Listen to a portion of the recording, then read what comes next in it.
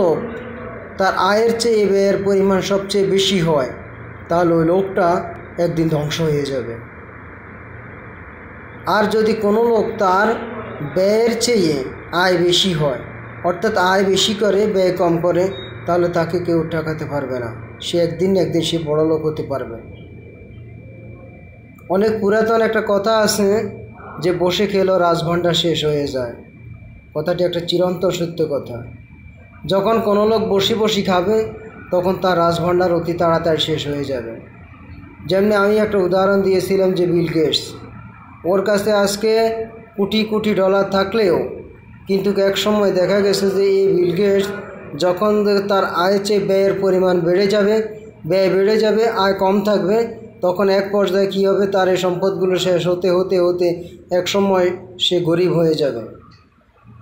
তাই এই কথাটা চিরন্তন সত্য যে আমরা যদি আয়ের চেয়ে ব্যয় পরিমাণ বেশি করি তাহলে আমাদের ধ্বংস, আমাদের ক্ষতি অনিবার্য।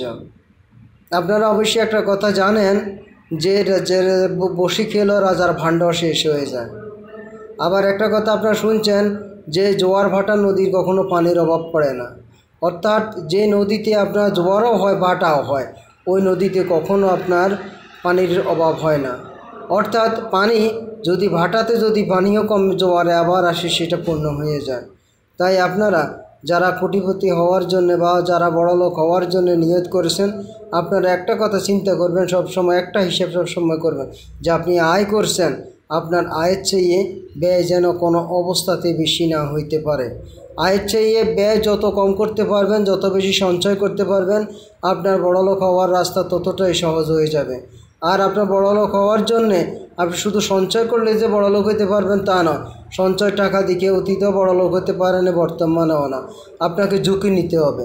আপনার কাছে যে টাকা আছে ওই টাকাকে আপনি বিভিন্ন কাজে খরচ করবেন, বিভিন্ন কাজ, যেমন বিনিয়োগ করবেন। আপনি শেয়ার মার্কেট হোক, তারপরে দিয়ে আপনি যে কোনো প্রপার্টিতে হোক, যে কোনো ব্যবসাতে হোক, আপনি টাকাটা আপনি বিনিয়োগ করবেন। আপনাকে ঝুঁকি নিতেই হবে।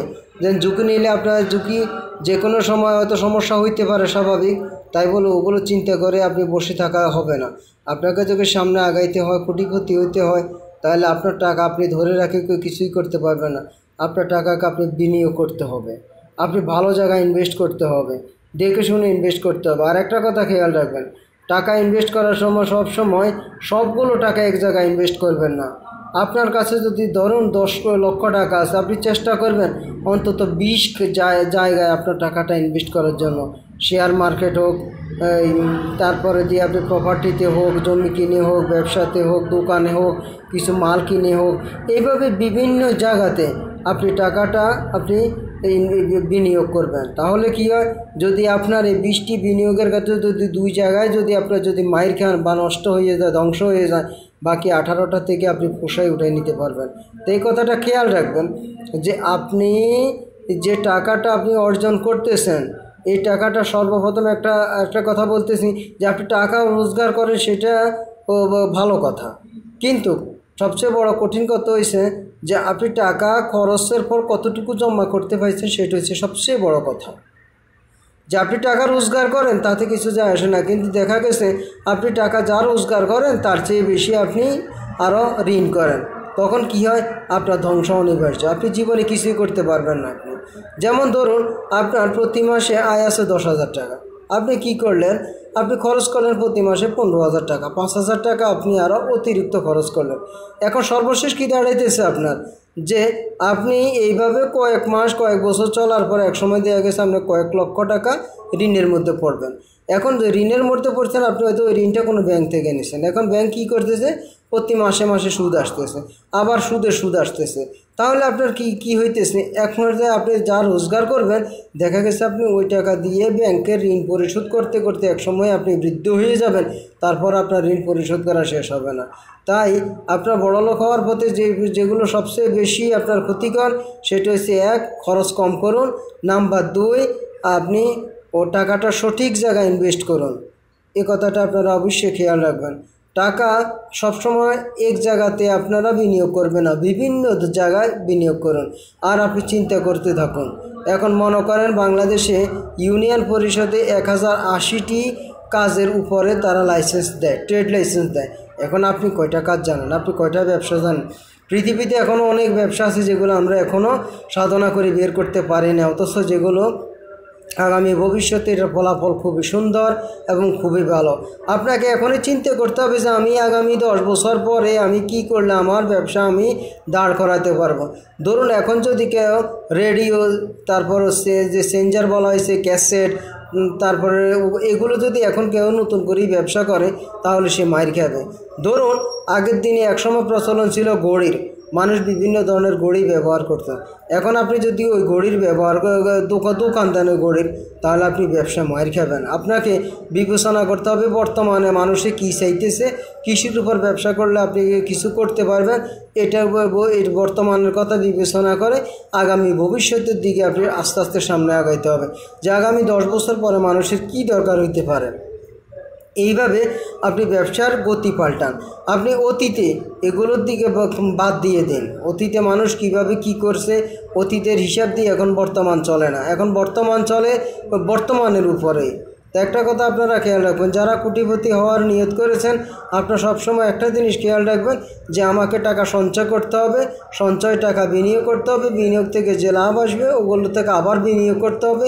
এইভাবে ধাপে ধাপে আপনাকে বড়লোক হতে পারবেন। আপনি একদিনে হঠাৎ করে বড়লোক হতে পারবেন না, আর একদিনে যারা হঠাৎ করে বড়লোক হয়ে গেছে তারা আবার কয়েক সেকেন্ডে পড়ে গেছে। তাই আপনাকে বড়লোক হওয়াটা একটা কঠিন সাধনার ব্যাপার। এগুলোকে আপনাকে ধৈর্য ধরে আস্তে আস্তে আস্তে করে সামনের দিকে বাড়াতে হবে। তাই সবসময় একটা কথা খেয়াল করবেন যে টাকা উপার্জন বড় কথা না, টাকা ধরে রাখাটা সবচেয়ে বড় কথা। এখন বর্তমান যুগ এমন একটা পরিস্থিতির মধ্যে আসছে যে এই যুগে এখন বর্তমানে টাকা রোজগারের চেয়ে সবচেয়ে কঠিন হলো টাকাটা ধরে রাখাটা। টাকা ধরে রাখা যে বর্তমানে যে কষ্ট, সেটা হচ্ছে সবচেয়ে বড় কষ্টের ব্যাপার। টাকা ধরে রাখা যায় না।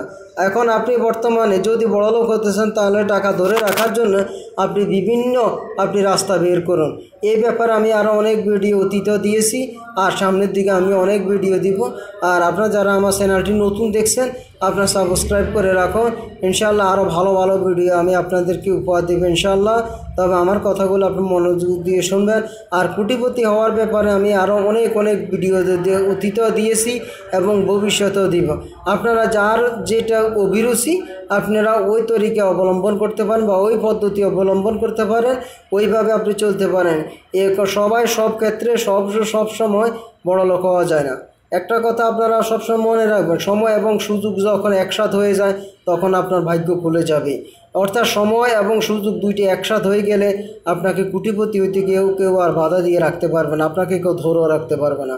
তাই আপনাকে ওই সুযোগের অপেক্ষা করতে হবে, সময়ের অপেক্ষা করতে হবে।